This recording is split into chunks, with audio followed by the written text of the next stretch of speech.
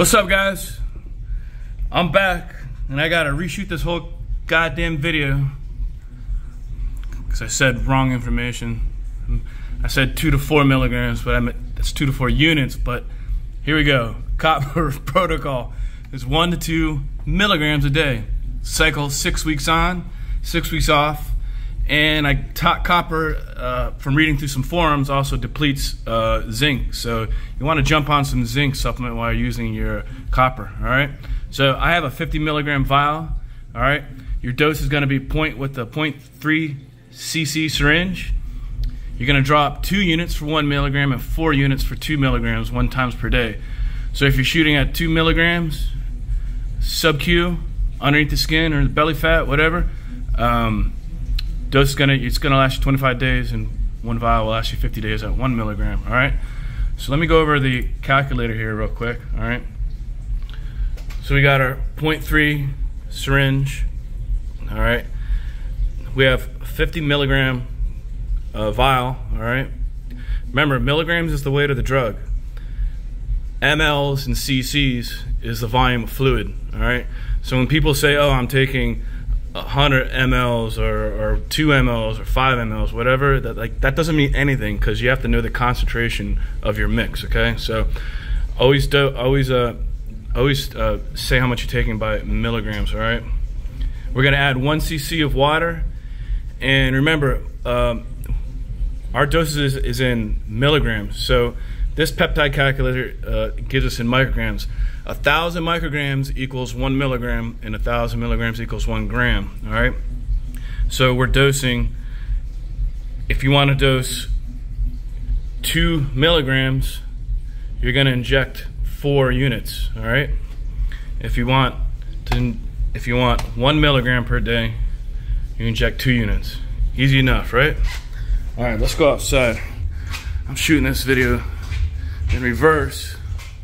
It's raining out here. And now I'm gonna have to do a mock trial because it's already mixed here, all right? But it's all right, we'll do a mock trial here. Sorry guys, I'm not good at making videos. I don't know how everyone does this shit so good on fucking YouTube.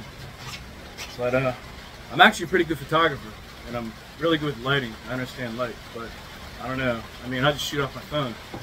So here we go, man. Let's do this real easy. And since this is already mixed, now I can just show you how to do the whole thing. All right. So here's my 50 milligram vial right here. Peptidenirvana GHC CU or GHK CU copper. All right. See, it's already mixed here.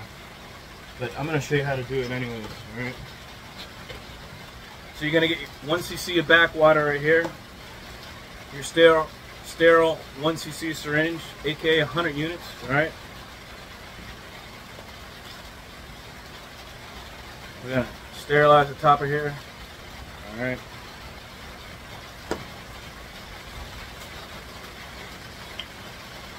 There you go. And remember, there's a suction, or there's a vacuum in these vials, right? So whatever you want to take out, you got to put in with air. So we're going to put 1 cc in, 100 units of air.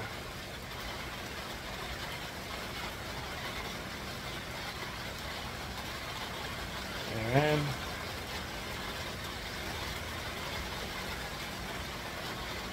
pull it out.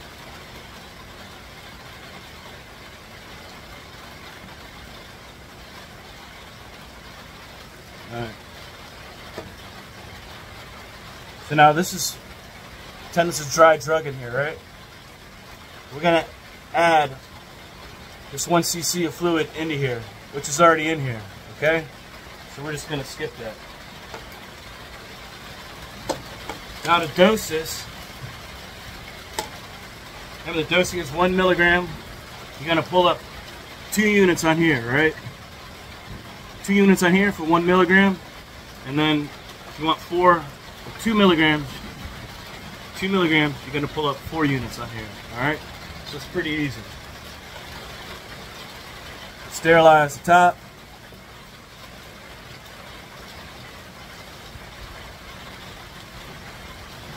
We're gonna pull this. I'm gonna do 4. I noticed you get so many doses out of this, and it's pretty cheap. I might as well just 1 milligram is like, I don't know. Didn't see much with that. All right. Put in 4 cc's of air.